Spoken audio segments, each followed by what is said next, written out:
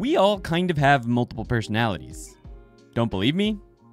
How about that time you really did want to study Japanese, but instead ended up playing League of Legends or Final Fantasy XIV all night?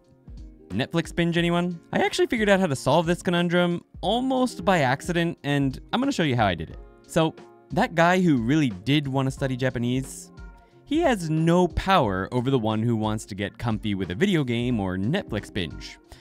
It's almost as if those two have no connection with each other whatsoever. When the part of you that wants to speak Japanese comes back from the dungeon that Comfy Dude put him in, he feels all guilty and promises he'll really study this time and quit doing all the easy stuff.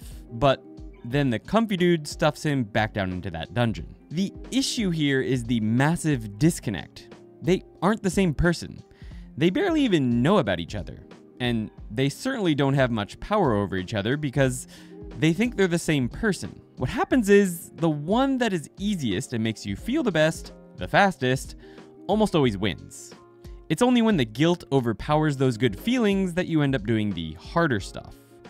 Or when there's a deadline that would hurt more than the good things feel good. When we were kids, we often had someone that we were accountable to. Whether that was parents, teachers, guardians, it doesn't matter. But other people kept us on the right track. We didn't want to study math? Well, an angry mom would take care of that. But what do people who don't have that do if they want to do something difficult? Like modern adults or you. Some of you look for solutions in groups of others doing the same thing, in discords or by going to a school for adults. But how many of you have ghosted those groups, or have been ghosted by them? How many language learning discords or Reddits have you joined, only to spend your free hour or two each day talking about learning, instead of, actually learning? Most people never end up reaching their potential because who they really need to be accountable to isn't other people or teachers. It's the first person we mentioned in the video.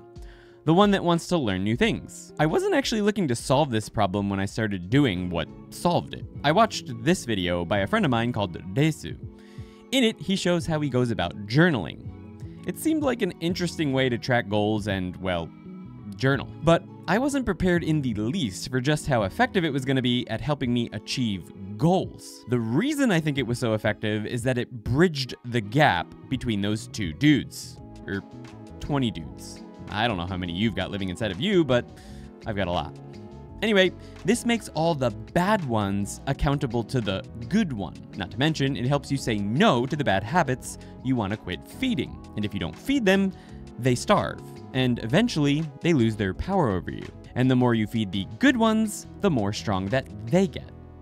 So, enough background. Let's break down exactly how to do this in about a minute. First, get out a piece of paper or a notebook. I'll link some possible options in the description. List down all the days left in the month in the left margin. At the top of the page, write exactly what you want to work on. For those of you who are taking our Japanese course over on ToKini.com, for example, maybe 15 minutes of kanji study, 15 minutes of grammar study, 15 minutes of shadowing practice, and 15 minutes of reading and listening to graded reading material. That way you cover all the bases. You then put checkboxes between every single one. Next to all that, write down the things you don't want to do. No League of Legends, or just 30 minutes of League of Legends for those of you who need to ease into things. Under 30 minutes of social media is a good one. No Netflix, no porn, etc. For the first month, keep it simple and ideally realistic. You can bump up the difficulty in later months, and if you feel like doing more one day, that counts too, obviously. Maybe even just choose one or two things for your first month. Then, and this is the important part, at the end of every day, check off the ones you succeeded at. Here's the catch.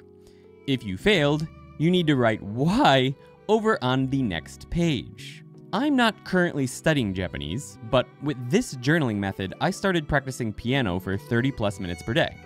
Before I started, I couldn't play piano at all, and I couldn't read music either. Yet, after a month, I can do this.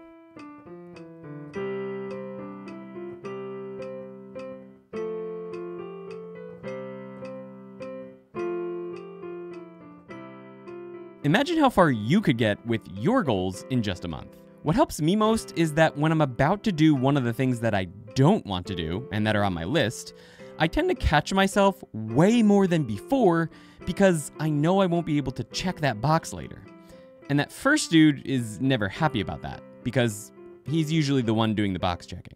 Not to mention, knowing that someone might read that journal one day makes me really want to check as many of those boxes and not fail at the embarrassing ones as much as possible. That's another reason that doing this in a physical notebook is great.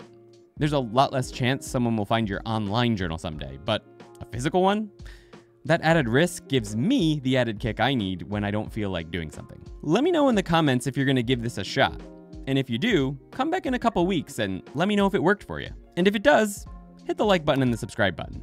It really helps, I think.